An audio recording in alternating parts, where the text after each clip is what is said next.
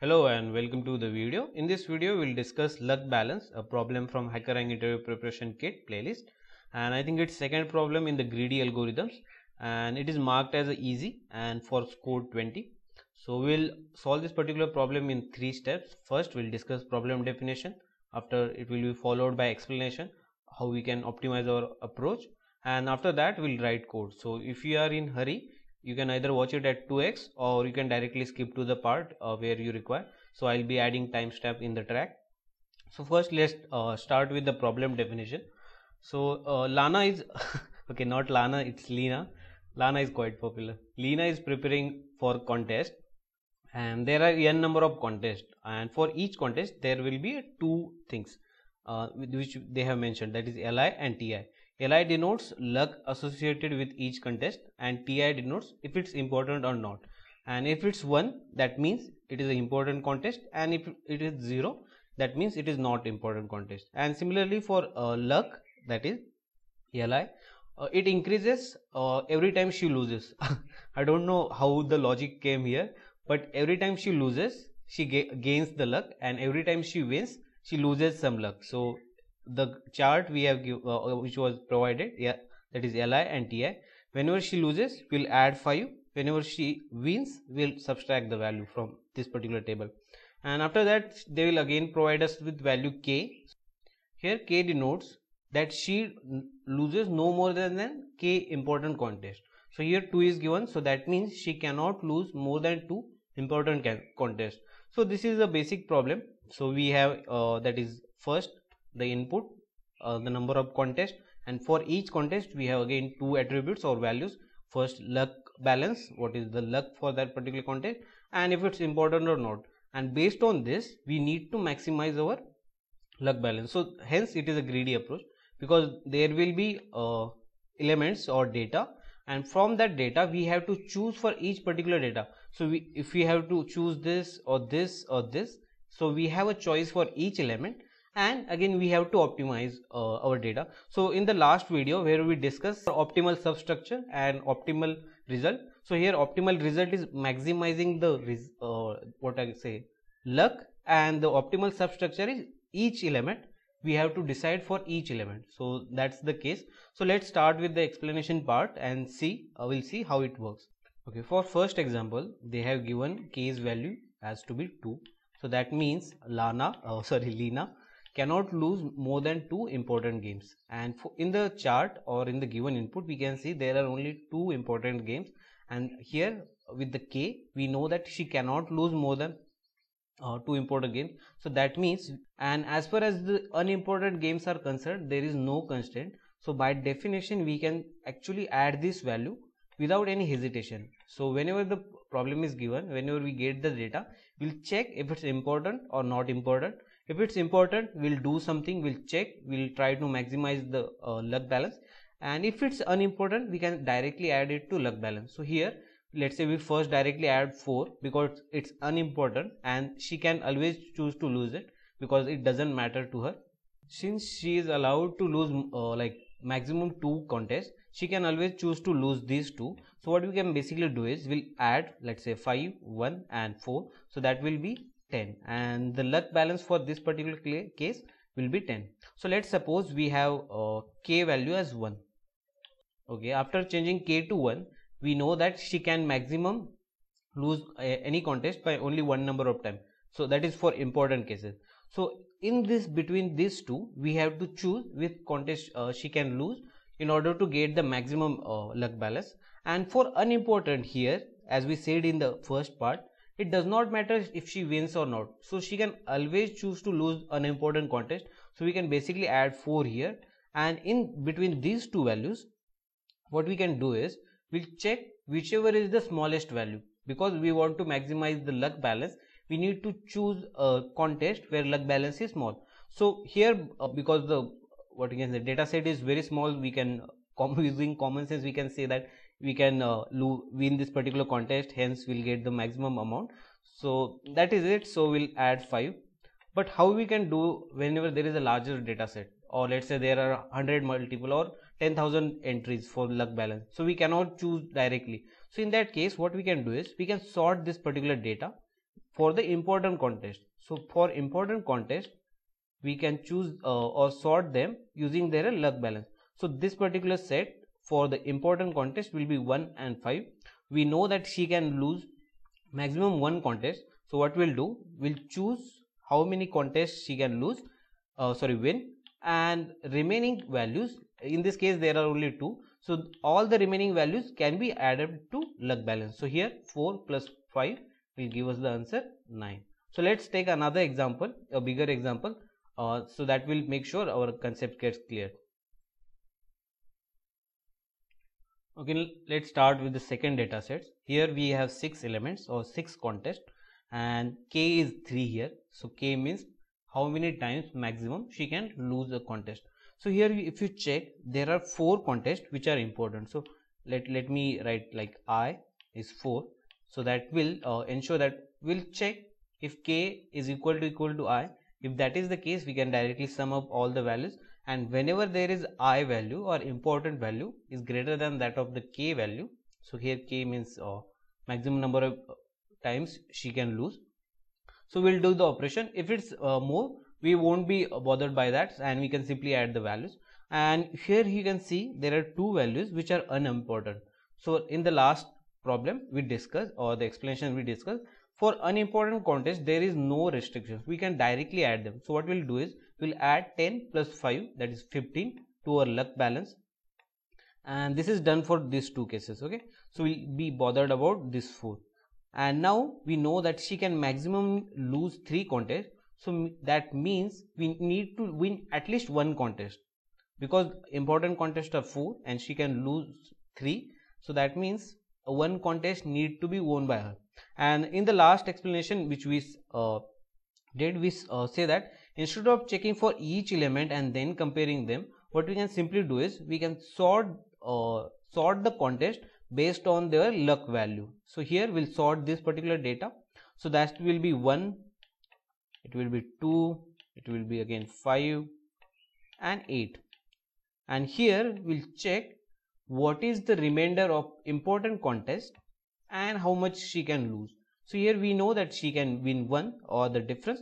So what we'll do, we'll simply will not take the value, that is this one, and we'll add remaining values. So this will be 2, 5, 8 will be added to luck balance. Why? Because she can lose this many contests and she will win this contest. So here what we'll simply do is we'll add 2 plus 5, that will be 15, and again 50, so this will be 30. Okay, this will be 30. After that, we know that she won 1 contest, and we need to subtract the balance, luck balance, from the our so whenever she lose, we'll add the luck balance. Whenever she wins, we have to subtract from our luck balance. So we have to subtract 1 from here, so that will be 30 minus 1. So our total luck balance for this particular problem will be 29. So how we can write this particular solution is, we'll first take the input, we'll add all the unimportant contest value. So we can basically take a variable, let's say sum, we'll add all the values of an unimportant contest. After that, for important contest, we can take an array, and we'll push back the values into our array. After that, we'll sort that particular array, and we'll check how many what is the difference between K and important contest. And what we'll do is, or we can simply add all the values and then subtract double amount of the same, like how many contests she won, or we can simply add this value and we can subtract the remaining. Okay.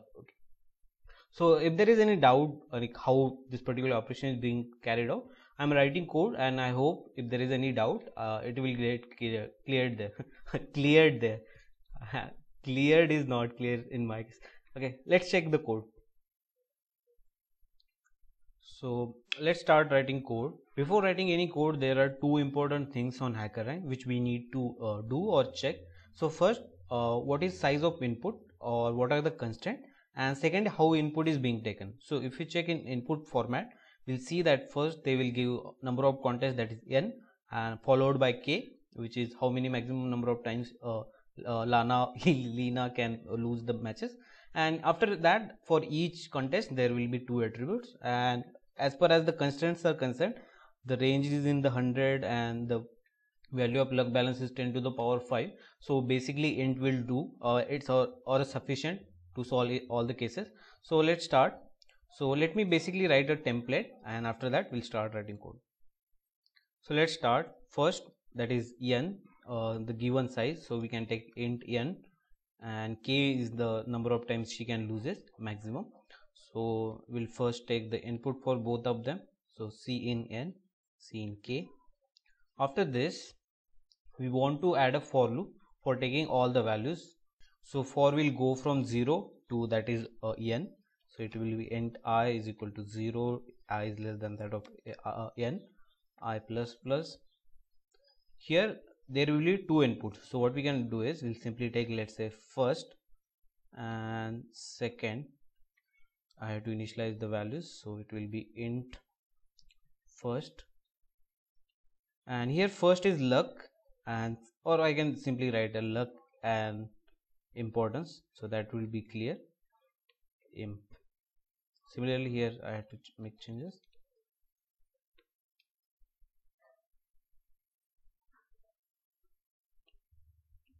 So here, if this particular contest is important, we have to do something, and if it's not important, we can directly add it to our balance. So what we can do is we'll declare a, let's say, another variable. It is a int balance, and in the start we can initialize the value 0 to it.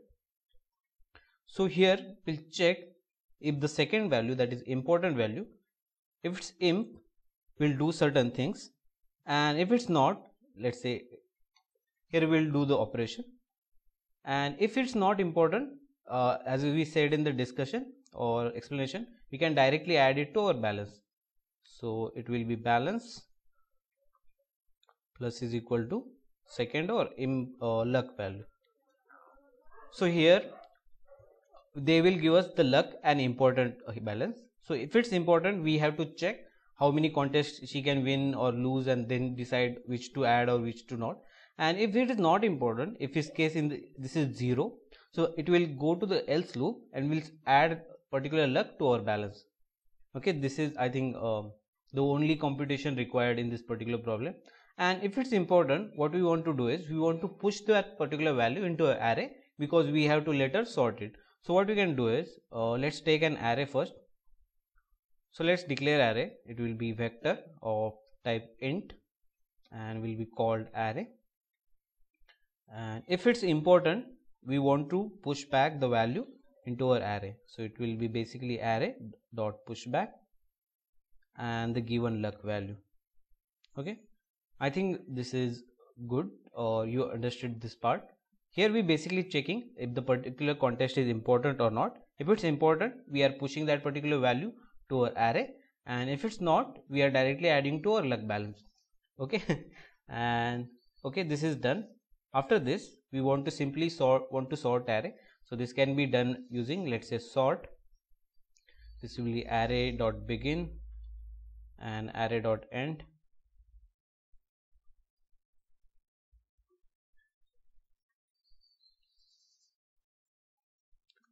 Okay, most of our work is done. Now we want to check how many values we have to exclude, that is n minus k, and the remaining value will be added to sum or the luck balance, and the number of wins we need to subtract. So what we can do is we can simply add the value.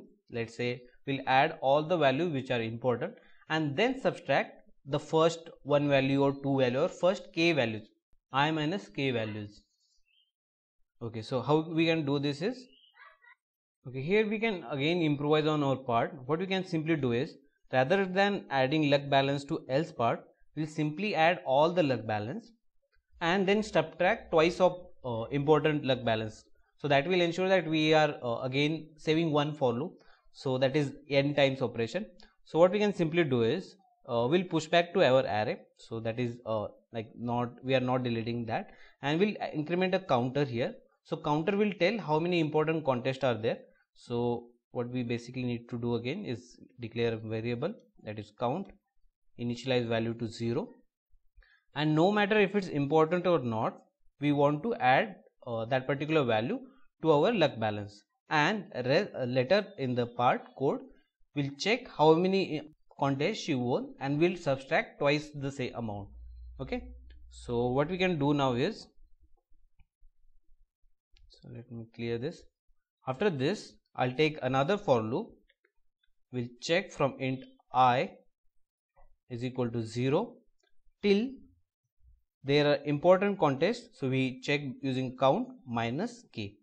So this particular statement will give us how many contests you won, and after this, let me take I plus plus, and let's take another variable, let's say int subtract, or we can simply do in that as well. So just this is just for simplification. Here what we'll do is we'll take sub and we'll increment its value by adding all the array I. So this particular statement gives from 0 till she has won n number of contests. We'll add its luck balance to our subtraction and we'll deduct twice the amount of subtraction. Why? Because we added all the luck balance in first for loop. Okay. After this, the answer will be cout sum, or I think it was balance, and we want to subtract twice that of sub. So I think this is good. So let's check if it works or not. Too much space is there. Okay, let's check if there is any compilation error or some. Okay, there is compilation error. I have forgot it to add.